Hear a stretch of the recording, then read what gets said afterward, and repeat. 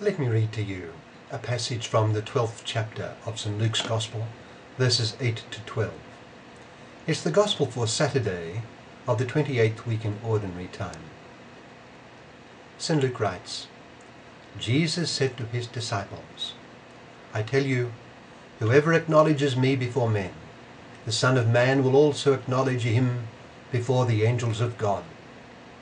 But he who disowns me before men will be disowned before the angels of God.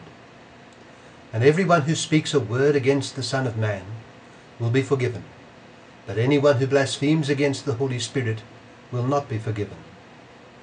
When you are brought before synagogues, rulers and authorities, do not worry about how you will defend yourselves or what you will say, for the Holy Spirit will teach you at that time what you should say.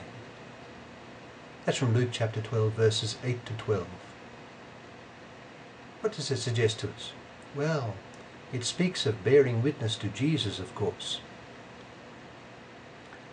You know, it's a strange thing, but for a long time in the modern era, Christian witness was thought to be the work of what we might call the professional in religion and not of the layman. Christ was to be spoken of by clergy and not by the laity. But the plainest reading of the Gospel shows that this is contrary to the intention of Christ.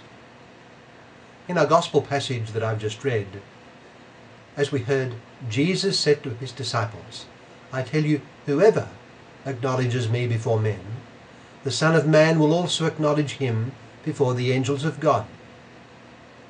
Our Lord is speaking to his disciples in general. In fact, the context of this statement is our Lord speaking to the multitudes. Chapter 12, verse 1. He is not speaking simply to the 12.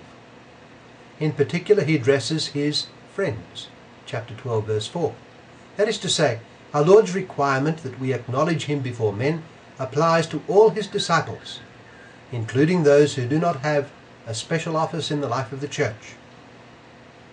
Many scholars place the eventual triumph of the Christian religion in the Roman civilization, in the Roman Empire, at the feet of the Christian laity, who bore witness to Christ in the pagan culture of their everyday life.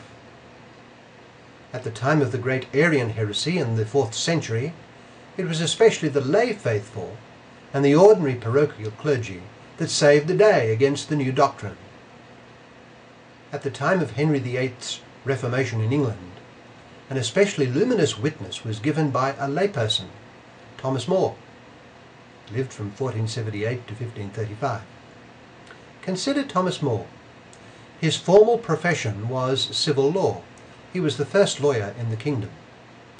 A great boost in interest in Thomas More came with the movie of Robert Bolt's play A Man for All Seasons. What was striking about the layman Thomas More was his great learning in matters of the Catholic faith.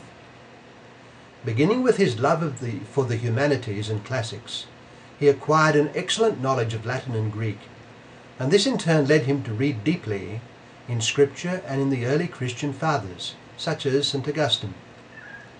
There came to be three burning concerns in his life: disunion and enmity among the Christian nations of Europe, the threat to the Church from the rise of the Lutheran and Protestant opinions, and the danger arising from the great matter of King Henry VIII's marriage. Thomas More proved to be an admirable Catholic layman. He contributed to the peace of Europe by engineering the Peace of Cambrai between Spain and France. He bore witness against Henry's right to divorce without a proper annulment, declaration of nullity, by the Holy See. And finally, he wrote profusely and trenchantly against the new heresies. He defended obedience to the Holy See in these words that I now quote.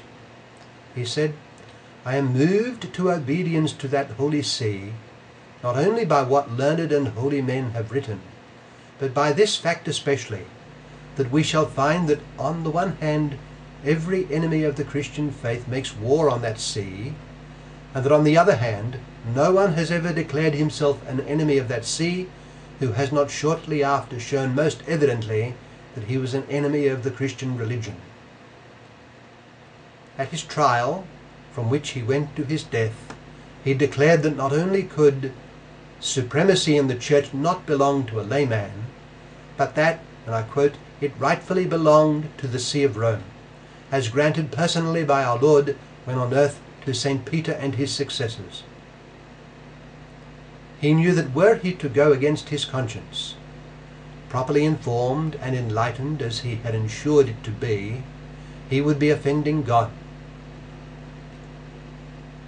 The point that I'm making here is that at a critical juncture in the history of England and of all Europe, when large populations turned away from the old faith, a layman, whom all regarded as an admirable person, stood his ground in witnessing to Christ's teaching on the church.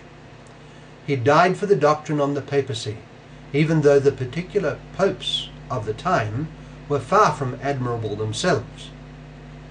He is an outstanding historical instance of one who acknowledged Christ and his teaching before men. In him the will of Christ that his disciples bear witness to him before the world was fulfilled. It is entirely appropriate that an impressive statue of him, of Thomas More, stands now in the Parliament of New South Wales, Australia. We need the example of witnesses to the faith to show us the way to bear similar witness ourselves in a secular era. In countless tiny ways we can bear witness to Jesus Christ in everyday life in a secular society. For instance, if having a meal in a restaurant before the gaze of others, why not hesitate? Why hesitate before saying grace before the meal and beginning grace with the sign of the cross? Or if passing a church where there is the Blessed Sacrament there, why not make the sign of the cross? Does human respect prevent us from bearing such witness? Let us be strong in giving our witness in a world that casts God from sight.